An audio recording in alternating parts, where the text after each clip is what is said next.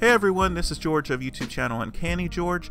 I'm back with a new video. This is my explanation. I'm going to fill you in on the after credit scenes for Ant-Man and the Wasp. There are two of them. So without going any further, I do want to let you know there are going to be spoilers in this video. Heavy spoilers. If you haven't seen the film, please do see the movie. If you don't mind spoilers, if you just want to know what the after credit scene's about, well, I'm going to let you know about them. So in the after credit scene, we catch up with the Ant family. Yes, I mean Scott Lang, I mean Hank Pym, I mean Janet Van Dyne and Hope Van Dyne.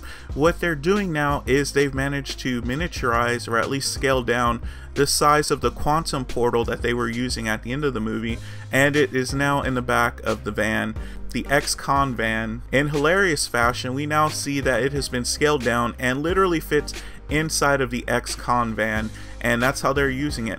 So Scott Lang's Ant-Man is then scaled down to quantum level, where he goes into the quantum realm and he tries to retrieve what I believe is quantum energy to help with Ghost's condition.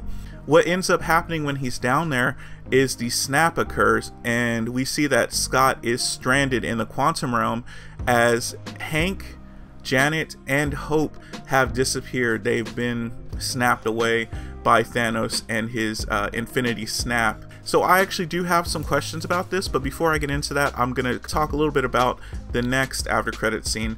The second after credit scene comes at the very end of the movie, and it's actually just that fun little segment that we see in the trailer of one of the ants playing the drums, and it's a really cool segment. It's just a fun segment and I really liked it. But you do get a little more from that. What ends up happening is they pull back from the ant, and what you see is that this is also after the snap, because you see the emergency broadcast signal on the television.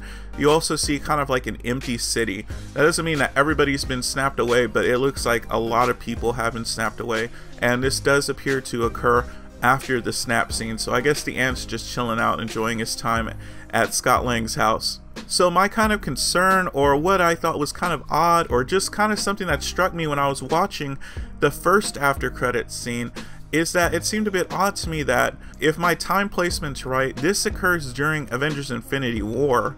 And so instead of Ant-Man and the team being over there helping Captain America, trying to combat the alien forces that invaded the Earth, they either don't seem to know, or weren't contacted, or just haven't watched the news or something, because this is something that's on the scale of a planetary threat with an alien invasion.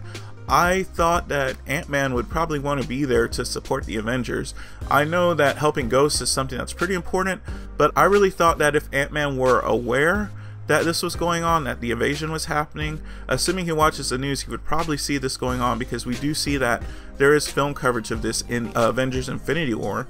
I would have thought that Ant-Man, not only Ant-Man, but also Hank Pym, Janet Van Dyne, Hope Van Dyne, would show up to help out the Avengers if possible. Now maybe they weren't contacted, or maybe they just happened to. I know they were probably still on the run a little bit, because I don't think Ant-Man's supposed to be donning the Ant-Man suit still, but that did seem a little strange to me. Now going forward, I'm not sure how this could play into anything. Some of the dialogue that was really interesting that Michelle Pfeiffer's Janet Van Dyne mentioned is that to beware of certain things. One of them happened to mention a time portal of some sort, and having watched Doctor Strange, we know that the quantum realm is just another universe, just another realm that are out there, one of many, and we know that time can be manipulated in the Avengers universe. So I'm wondering if her dialogue has something to do with what's going to happen going forward, if Ant-Man's going to be more central a character than even we thought of. But it is going to be really interesting to see how much Ant-Man figures into Avengers 4, because he is stranded right now in the quantum realm.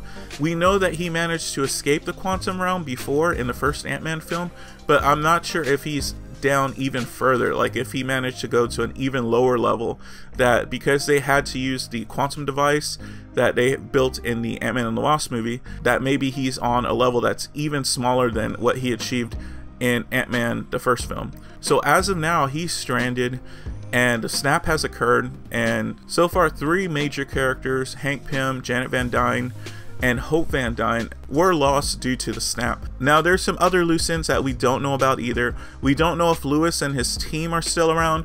There was a bit of funny banter in the film where he talks about wanting a suit, and who knows, those might have been seeds planted for what's going to happen going forward. Maybe he might get some powers, who knows. But we also don't know what happened to Bill Foster. We don't know what happened to Ghost.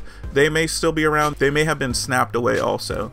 So that's where we're at. I filled you in on the Ant-Man and the Wasp after credit scenes.